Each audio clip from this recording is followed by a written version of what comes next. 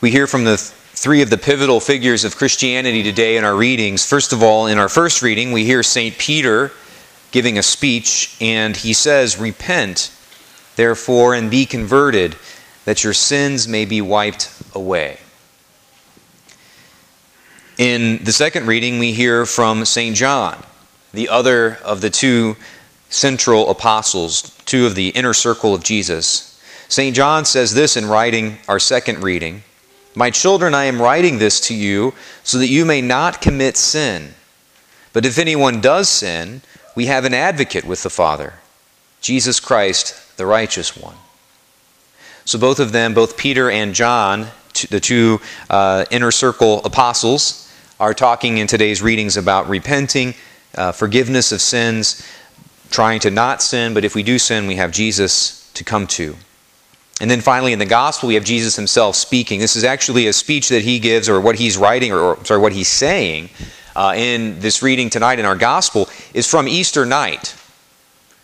Right? Easter, it's on Easter Sunday. We hear in the beginning, it says that the two disciples recounted what had happened. They're talking about what had happened on the road to Emmaus. Right? So they have that whole event Easter Sunday evening, and then these two people that had had that experience run back to the apostles, and that's where the gospel picks up. So we know this is on Easter Sunday evening. Christ is speaking to them, and he says this, "Thus it is written that the Christ would suffer and rise from the dead on the third day, and that repentance for the forgiveness of sins would be preached in his name to all the nations." So Jesus Christ, on Easter Sunday, is telling the apostles this happened, and that repentance for the forgiveness of sins would be preached in his name. Repentance for sins, forgiveness of sins. Jesus is saying that's why, in a sense, this happened. That's what is supposed to happen out of this event, that repentance and the forgiveness of sins should be preached to everyone.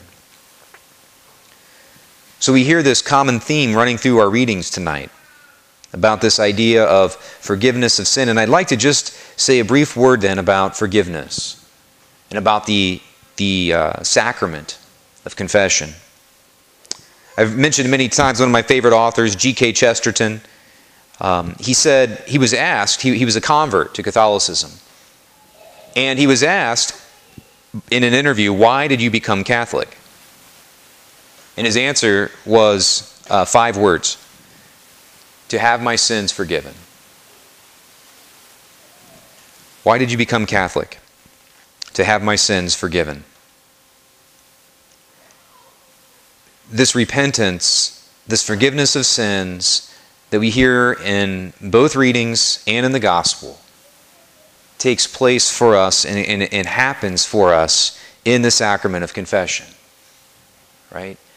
And I think it's just important for us to, there's many ways of answering that question, why did you become Catholic, or what's the best thing about Catholicism, or what's the central teaching of Catholicism. You could come at that from a lot of different directions, but I love, and I would just like to reflect on that answer tonight for just a moment, to have my sins forgiven. It's one of the great graces, one of the great gifts, one of the central things there that's at the heart, and that's why we're hearing that from Peter, John, and Jesus. That one of those central things that's wrapped up at the very heart, the very core of our faith, is the forgiveness of sins. There's a lot of things going on in our Catholic faith all the time, but that are sort of exterior or external or not really at the crucial core. This is. Forgiveness of sins and the sacrament of confession is. And so, we think about, I think a lot of times, here's maybe a question I'd like us to think about. There are a lot of people that need to hear that. There are a lot of people that want to know that their sins have been forgiven, that desire, they might not know it even, but they have a great desire to have their sins forgiven. Right? I see it all the time as a priest, the joy, the reliefs, the happiness, the peace that comes upon people in the sacrament. In the 6 weeks of Lent between the two parishes, we had over 210 people receive the sacrament of confession, receive absolution from the priest. To have a priest pray over them and say the words, it's Christ speaking to them, "I absolve you from your sins." That is one of the main reasons to become Catholic. There are a lot of great things happening outside the tent of Catholicism. Right? Chesterton was outside the tent of Catholicism. He had a relationship with Christ. He had Scripture. He had prayer. He had worship. He had all those things outside the tent of Catholicism. What he did not have in his, what he believed and what we believe as Catholics, he's saying, what I didn't have was forgiveness of my sins. There's a lot of great things even happening beyond the tent of Christianity. Right? Even people that don't profess Christ, there's still a lot of great work that's being done, a lot of, sense of respecting the dignity of the other person, and let's work together on service things and projects and care for the poor and care for the sick and the vulnerable and the marginalized and refugees. All that kind of stuff is happening even outside the tent of Christianity. But what's happening at the heart of our Catholic faith is not happening out there. What's not happening outside that tent of Catholicism is Jesus Christ speaking to people through the words of the Catholic priest, I absolve you from your sins. There's a lot of people that need to hear that. I need to hear that. I try to go monthly, and it's been about 2 months. I need it badly. I'm looking forward to tomorrow. I think I'll be with some brother priests in Terre Haute for confirmation. And I'm looking forward to asking one of them, pulling them aside, hey, can I go to confession? It's been too long. Right? I need it. We all need it. But not only that, I think it's important for us to think about all the other people that are in our lives that are not here. Right? A lot of times we sit on that. We sit on the faith. Well, I don't want to invite anybody. I don't want to, preach the good news. Jesus Christ says on Easter Sunday, I came that repentance, I died, and so that repentance and the forgiveness of sins would be preached where? To the nations. To the nations. Jesus Christ desires that repentance and forgiveness of sins through the sacrament is preached to the entire world, including your neighbors, including your friends, including your family members, right? Including my neighbors, my family, my friends. Sometimes we sit on that, right? We sit on our faith. We don't want to bring it to other people. But we hear Jesus, we hear Peter, and we hear John saying it's at the core of our faith.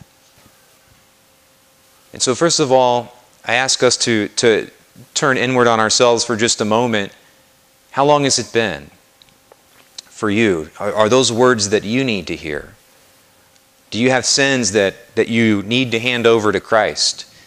Do you have things that are going on in your life that you know Jesus Christ needs to speak to you through the priest? I absolve you from that. Do you have that in your heart? Is that something that's needed? Has it been too long for you? I promise you can ask the 210 people that went. There's nothing waiting for you in there. There's no condemnation. There's nothing but peace and joy that come with the forgiveness of sins, that come with repentance. But then after looking inward on yourself, I invite you to look outward. Is there chaos in the lives of friends or loved ones? Are there sins that either subtle or outright are wrecking their lives or are causing great harm to them? Are your neighbors hurting in any way, whether it's seen or unseen? Do they need to hear that? Has anyone offered that to them? Has anyone invited them to that? Has anyone talked to them about that? Jesus desires, on the very day that he resurrected and afterward, desired that this be brought to everyone. We pray tonight for the strength to seek it out ourselves, and then for the strength to help invite other people to the font, the never-ending font of God's mercy that awaits in the sacrament of confession.